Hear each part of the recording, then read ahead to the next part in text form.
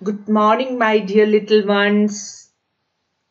Are you all safe and happy at home? Take care of yourself, dear ones.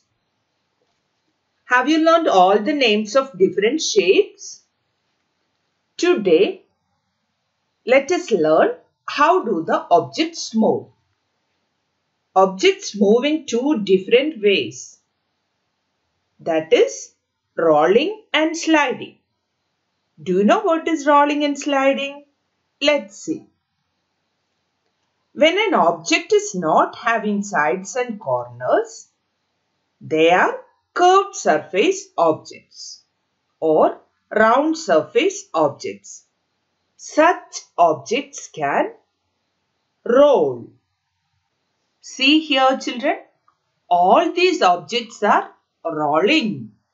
Rolling means to move by turning over and over again. All the curved surface objects can roll. The objects which has corners and sides are flat surfaced objects. And all the flat surfaced objects slide. Look at these examples. They are all sliding. Sliding means things go down at once.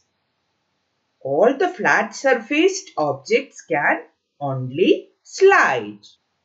But children, some objects have curved surface and flat surface. So, they can both slide and roll. We have some of the examples here. Look at these. They can both roll and slide. So, objects with curved surface always roll. And objects which are flat surfaced, they slide.